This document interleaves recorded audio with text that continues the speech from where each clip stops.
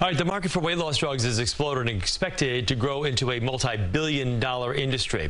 Now, you've probably seen the headlines or posts on social media about these medications. Celebrities have helped build the buzz around them. You may even know someone who's taking these drugs. One estimate finds almost 42% of Americans are obese. So should weight issues be treated with medication like any other disease? Dr. Kumar is on call for us this morning with her take on these weight loss drugs. Doc, good morning. Good morning. Good to see you. So there is a huge surge in patients taking weight loss drugs. Are they more effective than diet, exercise, or weight loss surgery, things we've talked about for years?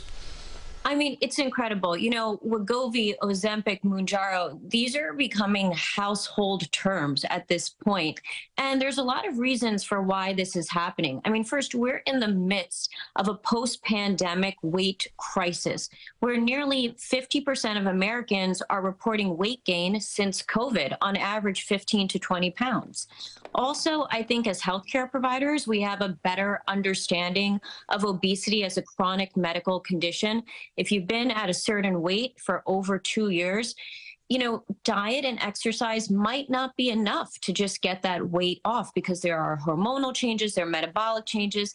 And then finally, while surgery has been a good option for people with resulting in 20 to 40% of excess weight loss, these drugs are approximating nearly the same sort of results. But That's why we're seeing them everywhere. Yeah, these are diabetes drugs, though, correct? And there has the downside of this.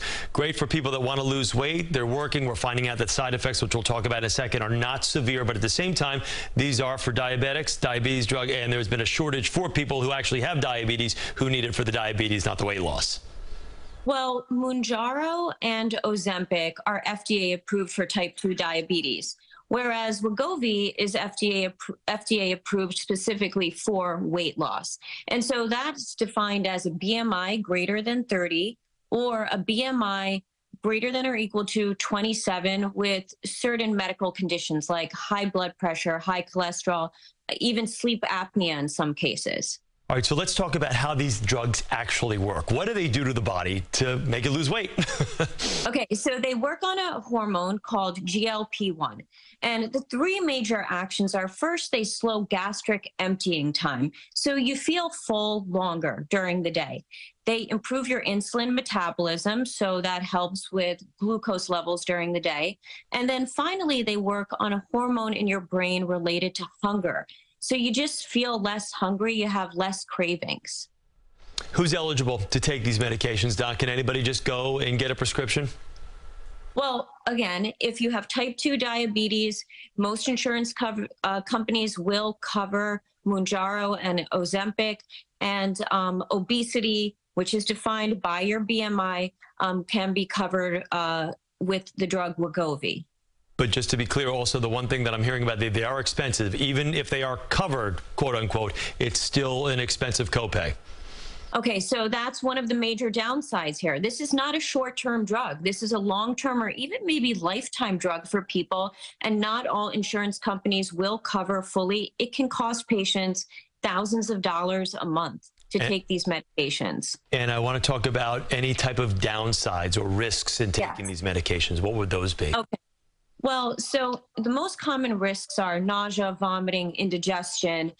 There are also patients reporting changes in their facial appearance because you tend to lose weight in your face very quickly. So people will say, well, I'm thin, but I look like I've aged 10 years. So that's something to be very aware about.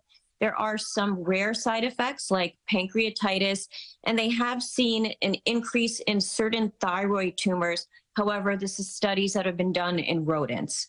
However, you know, that's a concern and something that needs to be discussed with a healthcare provider. All right, Doc, thank you. I know some of the doctors around town are calling it Ozempic face when people are describing talked about, that sullen look in their face of having lost that excess weight and inflammation. It's very interesting, and I know it's a hot button topic right now. So thank you so much for spreading a little knowledge here. I appreciate it, Doc. Talk to you soon. Have a good day. All righty.